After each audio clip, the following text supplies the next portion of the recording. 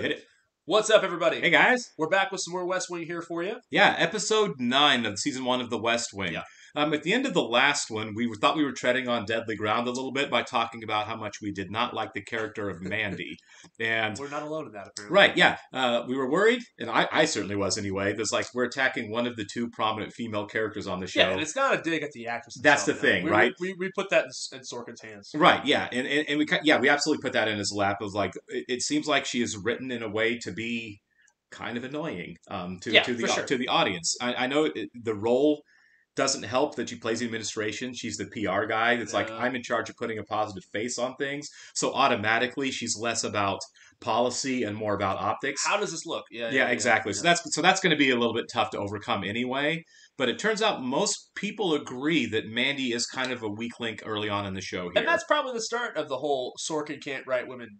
Yeah, and I think looking at this, and that's fair. Yeah. Which is so weird to me because CJ is brilliant. Is such a great character. She's a brilliant character, yeah. It's weird that they're both really smart, powerful, capable, accomplished women on the show, right? Uh-huh. And one of them is so like endearing and watchable and you know, you root for her a lot. And the other one is like, sometimes just shut up. Well, to walk back on what I just said too, I mean, a big part of CJ working is Allison Janney. Yeah, I'm sure the way she portrays and delivers the character helps a lot. It does make me. I mean, you can't help but wonder. Obviously, this show's 20 years old now. If a different actress could interpret the words differently, I don't know. I still think the writing is pretty poor. I think Moira Kelly is a talented actress and still is. Yeah. I just think she had a lot to overcome there with the writing and just didn't quite get it done. If that's what the case was. And we're not criticizing Sorkin's writing at all. We're just saying he's a great writer, but this character was probably not his biggest hit. We'll put it that way. For sure. And again, you know, I wonder if like Aaron Sorkin knew a PR person he just couldn't stand, and he kind of dumped that bile onto poor Moira Kelly there to put that out there, because it's one of the commenters, and we had a lot of comments on that, which we really do appreciate. And we read all of those. One of them pointed out that part of the problem with her is she fights with everybody all the time, and that's her default setting. Male or female. Right. That's annoying. Her default setting is to just argue with everybody. Yeah. And, I mean, I know people like that in real life, and it's like, God, can you please just not be in my vicinity? You can't have a conversation with that you can't reason or have a conversation with them. They just want the fight. Exactly. And I feel like that's kind of where she is. Oh, yeah. I mean, we'll see how she is going forward, but at this stage of the show, like, the last 2 episodes featured her kind of prominently in that role of I'm right and everybody else around me is wrong. Yeah, I mean, it's hard to watch that. We're still at the beginning. Yeah, we're still at the very beginning. Plenty of room for growth. And both of the episodes were completely fantastic. Oh, yeah. It's just her part in it was just like, come on. Oh, here comes Mandy, stop. Yeah. But yeah, we are at episode 9 now on a almost flawless television show. Oh, before we get going, we have a couple new Patreon subscribers. Oh, yeah, I'm sorry. Please like to welcome and thank Marina Parente and Mia Kelly. Welcome and thank you. Yeah, channel here. We very much appreciate it. Close that out because I somehow had a pop up there. Uh-oh. Close. There we go. Sweet. All right. For those of you watching on YouTube, please like, comment, and especially subscribe. And if you're on Patreon, make sure you have your own copy ready to go. Yeah, absolutely. We're watching on HBO Max. If you want to see full-length reaction to this and our other content, which is getting kind of extensive at this point, yeah, it is. Please check out our Patreon in the description link below. I'm not one to be selfish about credit. I think it is important to know that it is done, and I did it. We did it. Yeah. Whatever it is done. Wait, don't you want to know about the banging in your office? I've been on the phone for the last hour trying to seal a deal to fill a seat on the Supreme Court. Oh, there we go. It was a pretty loud banging, Josh. The tracking camera. Oh, yeah. Who the man? Who the man? Excuse me, Josh? Who the man? You the man. CJ let the press know that the president will introduce his nominee at an East Room press ceremony Thursday, 5 p.m. Can we do it on Friday and give ourselves more time? Thursday. Why? Because that's when people watch People watch TV on Fridays, 4 days? Yeah. We're going to vet him 4 more days. I want to know every parking ticket. I want to know every girlfriend he stood up for dinner in 1953. Mandy, you're going to roll this guy out in a show that makes the Queen's coronation look like dinner theater. Peyton Cabot Harrison III. He sounds like he should be a Supreme Court justice. He sounds like he grew up Philip rich. Exeter, Princeton, Rhodes Scholar. We're finally going to have Must be old man on the Supreme Court. Exactly. a smooth confirmation process. Cautious optimism, Josh. Nothing bad. Donna is nailing this, actually. Cautious optimism. Look, there is no reason. And the ceiling came out right. And you know what? He did that on the newsroom, too. Did he really? Yep, the exact same thing happened on the newsroom to Jeff Daniels' desk. That's hilarious. Yeah. The ceiling came out from underneath him. And it also didn't work out on the newsroom. Really? Yeah. Oh, okay. Yeah. Well, it's kind of a Sorkin device right there. This episode is called The Short List, so I wonder who's on the short list. I guess we'll find somebody out. else will be on the short list, exactly. Like, who else is on the short list is what they do, yeah. Bold prediction here, guys. We do not think that Peyton Harrison III is going to be on the Supreme Court. No. Did you even consider Mendoza? Mendoza was on the short list. Mendoza was on the short list, so you could show you had an Hispanic on the short list. Oof. That's not true, Joseph. I wanted a Democrat. And instead, I got you. Ooh. Wow. That's kind of brutal to say to the president. Yeah, it is. 3 years, I would hope to be running You're for gonna get beat in Wow. 3 years. He's coming hard. He is. It's a little pessimistic, Joseph. Let's go start your retirement. Oh, man. I really think if big chunks of the ceiling are going to fall down on anyone, I don't know. What? It should be you. Oh. I did now not. Before I come in the morning, I want you to test my office. Now, I would like you to play down that he's never written a judicial opinion on abortion or revealed his thinking on Roe. I'm already there. Man, are we hitting some prescient topics 20 years ago? Lillian Fields. Such a number out of nowhere, White House though. staffers were on drugs. Yes. Where does he get these stats? Leo, I mean, where does he pull them from? out of the clear blue sky, but 5 White House staffers in the room. I would like to say to the 1.6 of you who are stoned right now that it's time to share. funny, Josh. We're not actually looking into it, are we? Yes. This is a joke, right? Leo. Yeah. I'm going to start doing Questioning people? P-tests and stuff. Yeah. It's a different America. For sure. If you said that now, people would be like, okay. It's legal. some legal are and some most aren't, and places. how do you know? Yeah. Not taking drug tests. Why not? Because we're not. Toby, let's end this. Toby, if you... Doing this for a year, and all we've gotten is a year older. Our job approval is 48%, and I think that number's soft, and I'm tired of being a field captain for the gang that couldn't shoot straight. Do this for me. Put together some information on Roberto Mendoza. Yeah. The reason we didn't go with him. The reason we didn't go with him, sir, is because Harrison said yes. Let's do better than that. Is it the drugs? No. What is it? It's Harrison. Yeah. Saw this coming. I've spent the last 3 months reading everything Harrison's written, from decisions to memos to amicus briefs, Toby. He's the author of the unsigned note. So Sam has second thoughts, and Toby might not. I want to figure out what he did exactly. Right, yeah. He wrote some legal opinion that Sam's freaking out about. Yeah. You know anybody around here who uses drugs? Yes. You want to tell me who they are? No. Good for you. Consider yourself interviewed. You're a good I like that. I've seen your records. People have a right to privacy. Yeah, and if it's not affecting your job. Yeah. Sometimes I can't find a space. What is wrong in this day and age with demonstrating that the White House is drug-free? What is wrong with giving people that comfort? I would think that in this day and age, people would be more comfortable knowing that they will not now, nor will they ever be forced to turn over evidence against themselves. Mandy is really written to be the bad guy in a lot of these scenes, isn't she? She's the point of conflict. So what do you think's really going on? Because there's a basketball team called the New York Knickerbockers who are playing in town tomorrow. You're talking about a basketball game? Neither do I. Which is why I thought we could watch it in your office. Well, I explain it to you in a patronizing manner because I know that's something women usually like. He's talking. He's got something. What? Whatever it is, a small potato is just enough to get the rock rolling down the mountain. They were showing Leo in the recap with the going to AA and stuff. You think that's what he's after, is getting Leo to admit that he's an alcoholic? I think so. I think it's about them trying to say, like, it's like Leo's an alcoholic. they're going to have to go and ask everybody if they're an abuser, and Leo's going to have to say yes. That's what I guess. But he's been sober for years, though. So. Right. I don't think it should matter, but... Paper is, in no uncertain terms, an argument that privacy is not a right guaranteed by the Constitution. Why? We can necessarily hold a 55-year-old man responsible, Toby, for something he wrote when he was 26. We're not going to be able to hold him responsible if we put him on the bench. Thank I promise you. This issue is going to come up. I want to meet Mendoza. Yes, sir. Number two, he wrote the paper a quarter century ago. He hasn't changed his mind. We don't know whether he's changed his mind or not. You don't care whether he changed his mind or not. You're painting a picture for the president. I'm loving Josh in this episode a lot.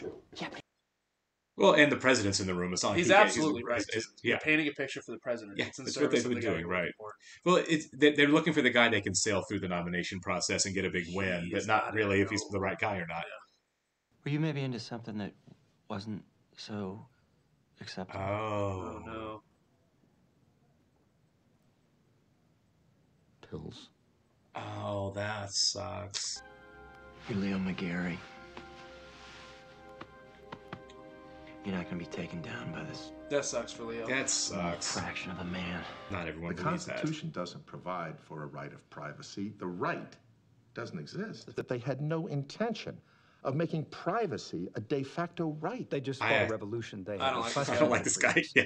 Those rights was meant to codify the most crucial of those rights, not to limit the others.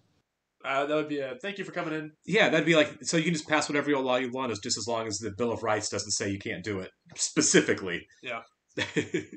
I don't think we have much to talk about after that. But right? Okay, yeah. Thank you.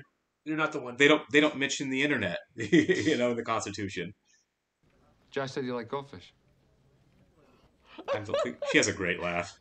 The cracker is standing there. That you have at a party. I like them too. We all know you need me as much as I need you. I read the same polling information you do. You're out the door, kid. Yeah, see you later. 7 to 10 point bump. Now you have me taken to school by some kid. Yikes. That Sam is young drives me nuts too, but If this is really about abortion, he already told It's not just about abortion. It's about the next 20 years. Next 2 decades are going to be privacy. Yeah. I'm talking about the internet. Thank you. Yes. I'm talking about health Man, he records. nailed this You going sure in. did. Let's meet Mendoza.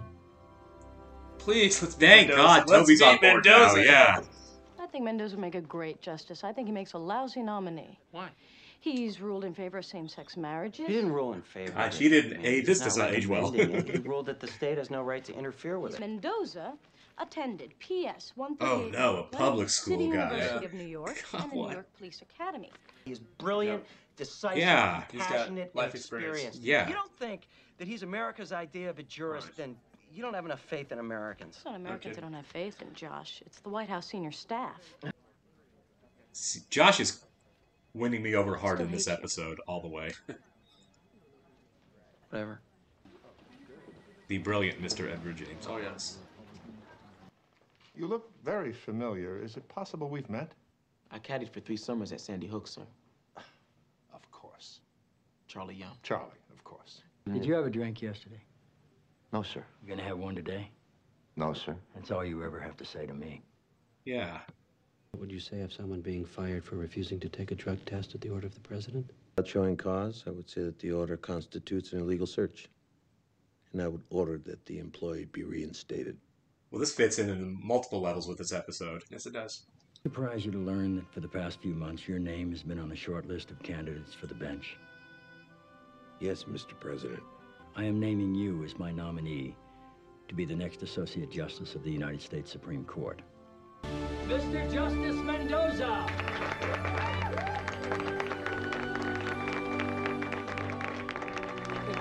What's his face still there? Chilling in the green room? I hope so. Man. Fantastic episode. That was probably, we're only 9 in, obviously. I think that was the best written episode that we've seen so far out of all of them. You know what's funny? We say that almost after every On a lot of them, it's like, man, that was perfect. That was one of the best episodes of television I've ever seen right there with the writing. It gives you hope in humanity. It gives you hope in our judicial system. Yeah, it was so well written. And as we kind of were like in awe watching it, they really nailed the issues that were coming in the 21st century, right? They called it. They called it all. Your right to internet privacy and what companies can do with your information. Yeah, I mean, this is like the internet was around at this point in time. It was nowhere near what it is. But so still, with social media and everything and the ability of people to buy and sell your data. Yikes! Yeah, it's way more. It's far more complex than just a surface level issue, right. Especially today. But they nailed it on the head. Yeah, in the 50s and 60s, and hell, even the 80s, it was a very fascist nation. If you really do want to break it down that way, you have to progress. You have to move forward, and I think that's kind of what this is a great example of. Even in the very beginning, when he's talking to what was the guy's name he was talking to in the very beginning? They called him he asked for a Democrat, and he got him instead. Oh, the retiring justice. I don't remember his name. Yeah, he kind of nailed that on the head. Yeah, you need progress. Right. No, that was a perfectly written episode of television. Sam got to be kind of like the moral overhead and all this, but Josh was really significant too in terms of here's what's right, here's what's wrong. This idea of interviewing people and forcing them to say whether or not they do drugs and to determine if they can turn around and fire them is crap. Yeah. It is crap. And also, the whole thing, the taking shots at Leo, I want to see if they do follow up with that, you know? Oh, they will. That's going to be an issue. They're going to have to. Sure. I mean, Bartlett said it himself. Someone's going to get subpoenaed. They mentioned the word more than once there. Someone's going to get dragged in front of a committee, and it'd probably be Leo, and be questioned about, have you done drugs? Have you not for any legal reason against him, but just to embarrass for the American people. Right. Yeah. Well, but Bartlett said it. Look at his accomplishments. Look what all he has done with his career, and he's not going to have a drink. He's on the wagon. He's fine. Like, they're it's digging for bad press. One of the most interesting things about the show is they are a year into this presidency, and they're hitting quite a few speed bumps. Yeah. It's not smooth sailing for them. They mentioned the 48% approval rating, which isn't great, especially early on. Battle to win. Because you got try to get Mendoza in, who, let's face it, isn't an ideal candidate that certainly people on the right are going to love. Yeah.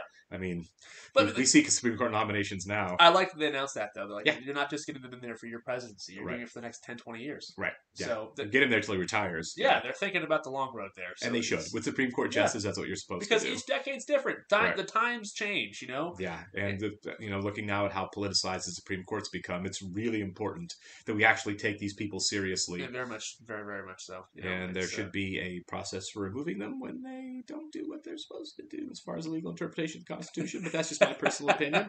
Certainly when you're asked in a confirmation hearing, do you think you can overturn Roe versus Wade? And you say no, and then 2 years later you do it. I think you've crossed some lines. Call me nuts. That's quite unprecedented. It really is pretty messed up. This was as good an episode of television I've ever watched of any drama ever. I really believe that. Man, that was great.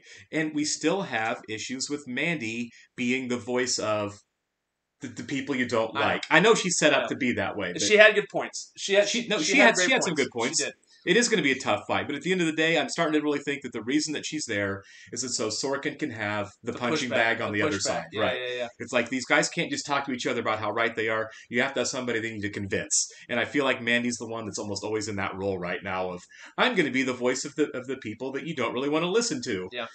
Which is going to automatically put her in that, oh my God, will you stop position, It's like, Mandy, can we time out? right. Just time out for a second. But man, her there to butt heads with Josh today really strengthened Josh's character, I felt like. You know what? Bradley Whitford shined in this episode. He was did. killing it. He was the man. Yeah, they said at the very beginning he was the man the whole episode. To go back to 1999, he was the man. All right, thanks, guys. We will catch you on the next one. We'll see you.